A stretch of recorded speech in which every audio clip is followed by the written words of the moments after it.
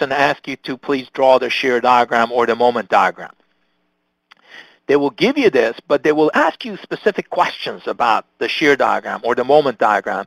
And for you to be able to answer those questions, you must be able to draw a complete shear and moment diagram and understand what it represents. For that reason, I'm going to walk through creating a shear diagram and a moment diagram using a load diagram such as this one. All right? So this is called a load diagram because the beam is given, the supports are given to you. One support is at B, another at E, and then the entire loading is given to you for the beam. All right?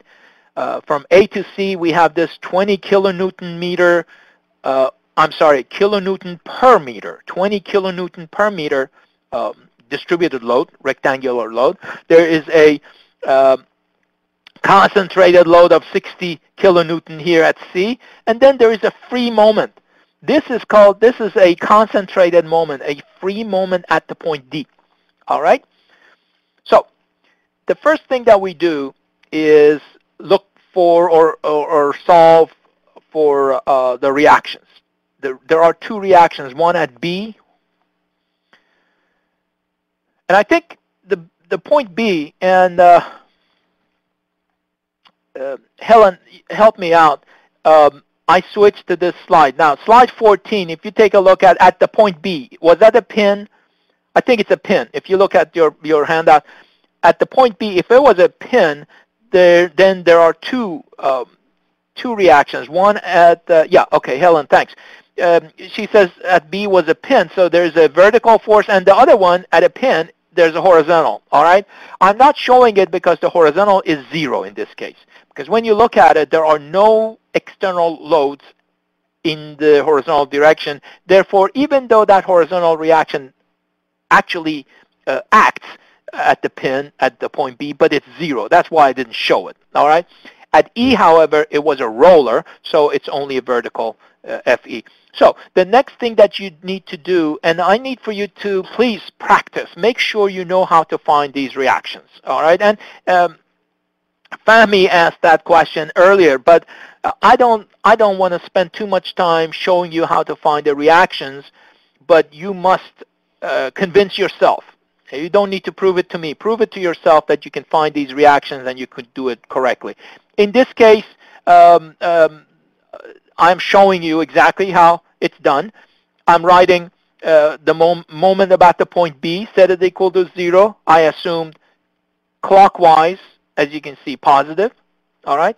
And then I'm showing all the forces that would cause a moment about the point B. And the unknown is the reaction at E. It came out to be 40 kilonewton. Do me a favor, don't need to do it right now, but make sure that you can do that and show to yourself that you could do that on your own, come up with that. And then once you have the reaction at E, assuming that's correct, then sum the forces in the Y direction and you find the reaction at the other support. All right? Now, once we have those reactions, then we can start drawing the shear diagram. Now, here, for those of you, Helen, D is a pin. D is a pin. Oh, I'm sorry. D is this one you're talking about. D is neither. D is just a point on the beam. Yeah. Helen, thank you. That's an excellent question. Helen is asking, what is the point D? Is that a pin? That's a hinge? It's neither.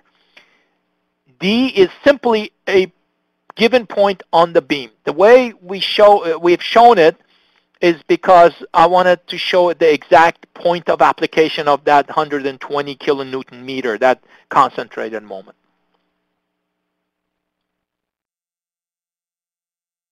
Matthew is saying, how do you convert a distributed load into a single point load? Okay, let's take a look at this while we are looking at this slide. Look, just let's concentrate on this rectangular load. We have 20 kilonewton per meter. All right, it's a rectangular load. Think about it. It's 20 kilonewton per meter. So for every meter, it's 20 kilonewtons. How many meters is it acting on?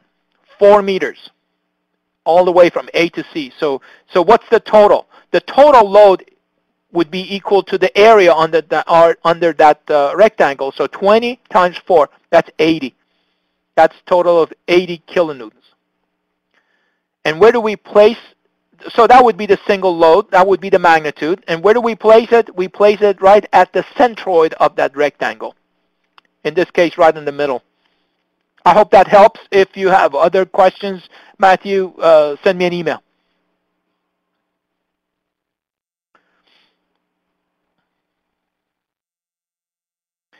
Okay, let's go. Let me get rid of this red. All right, guys. I need for you to help me go from a load diagram to a shear diagram. I'm going to give you a couple of, if I can write something here, I'll do it quickly. I want you to remember the relationship between the moment and the shear diagram. Moment is equal to the integral of shear with respect to dx.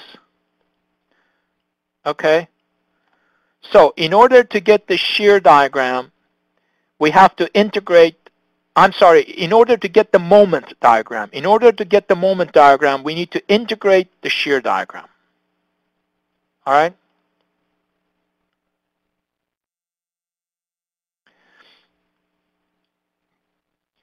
Now, what about shear? In order to get the shear diagram, we need to integrate the load diagram. All right, like this. Amgad, I see your question. Let me go through this, and then I can talk to you about your question. All right, thank you. So let's concentrate on the first one. Shear. To get the shear from the loading diagram. And remember, the load diagram is this thing. I'll call it label W. All right, that's the load diagram. In order to get the shear diagram, which is down here, we need to integrate the load diagram. Now, I want to ask you a couple of questions, everybody. When we integrate something, when we integrate a function, what do we do to it? What happens to it? Think about, for example, x. When you have the function y equals x, integrating x, what's the answer? What comes out to be? When you integrate x, the answer is, okay, x squared over 2. Mina, is that Mina? Min, or Min. Min says the answer is x squared over 2. Yeah, William Carpenter says if it's x squared over 2. Think about it. If it is x squared, what's the integration? It's x cubed over 3. Here's the bottom line. Whenever we integrate a function, we increase its order by 1. So if it's first degree, it becomes second degree. Second degree, integrating it becomes third degree. So remember that. Now, something else we do when we integrate a function. What is it? We calculate something when we integrate any function. Okay, Ian just answered it. Ian says we find the area under the function. All right, and Amanda is saying the same thing. Paul and Jonathan and Donald. All right. So when we integrate a function, two things we do. And this is very, very important, guys. I'm not just teaching you math. What I'm sharing with you, I'm going to apply to draw shear and moment diagrams. And if you follow this logic, drawing shear and moment diagrams, you will, I hope that you agree with me, it will be very simple. All right? Here's what we're going to do. Remember, when we integrate a function, we're increasing its order by 1, and we're finding the area under the curve. All right, very good. So if the load diagram between, let's say, A and this point, I'm highlighting it with red, all right? I want everybody to please participate in this. From A to where that reaction is, what degree curve is the load? In other words, this horizontal line. What's the degree of the horizontal line? Thank you. Thank you. Ian says 0. All right. Very good. Arash is saying 0. Okay. So here we go. If the W, the load, is 0 degree, the shear would be what degree? 1 degree higher. So we expect it to be a first degree curve. So the shear between A and B, we expect it to be a first degree curve. What does a first degree curve look like? Well, the first degree curve looks like a line like this, all right? That's a first degree curve. Now, let me show you. There are two ways of doing that, all right? The red one, or this would also, this green, or whatever that color is, that also, guys, that is also a first degree curve. So would the green be correct or the red? And how do we decide? Well, the red is correct, and the way we decide is because of the slope, all right? It's because of the slope, all right? How do we decide what the slope of this first degree curve should be from A to B? Well, we decide based on the direction of the load. Direction of the load. And in this case, the load is downward. So if the load is acting downward, the slope is negative. All right? So that's why the red segment is correct. All right. Tell me, what happens as we go from B to C? As we go from B to C, what is the degree? What degree curve does the shear need? Well, it would be a first degree with a negative slope. However, what happens at B is this 100 kilonewton reaction. Please make a note of it. At the point B, guys, there is a reaction of 100 kilonewton, which we saw by in the previous slide. All right? So the shear actually changes 100 units going up. So the net change is supposed to be 100. If we begin at negative 40, where do we end? 60, right there. Does everybody see how that's working? The effect of that 100 kilonewton reaction at the point B is that you are going to show, the shear diagram will show an abrupt net change of 100 kilonewton going up. So if you start from negative 40, it ends at plus 60. Now, help me out. Based on what I've just shared with you, what do you think the rest of the moment the shear diagram is going to look like from B to C? From B to C, go to the original load diagram. It's a 0 degree curve, so the shear needs to be 1 degree higher, so it's first degree. Positive slope or negative slope? Negative slope. Why? Because the loads are acting down. So let's take a look at next slide. There you go. Now, how did I end up at 20 here? How did I end up at 20?